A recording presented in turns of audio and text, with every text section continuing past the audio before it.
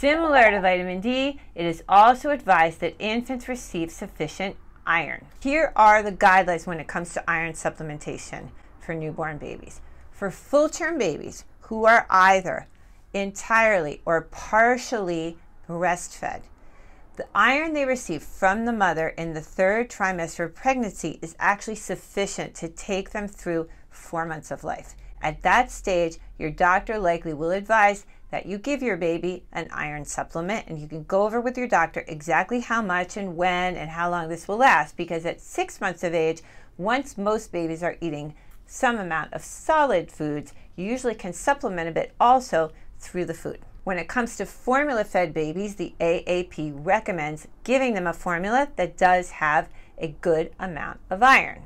Premature babies like Bracy enter the world not having received sufficient iron from the mother during the 3rd trimester of pregnancy. So in Bracy's case, he needed to have iron as of day 1. When I left the NICU, I was advised to give him 0.2 milliliters of iron every day and to put it in the same bottle where I put the vitamin D drops, and this is exactly what I've been doing. If you have a preemie, go over this carefully with your doctor to make sure your baby is getting enough iron.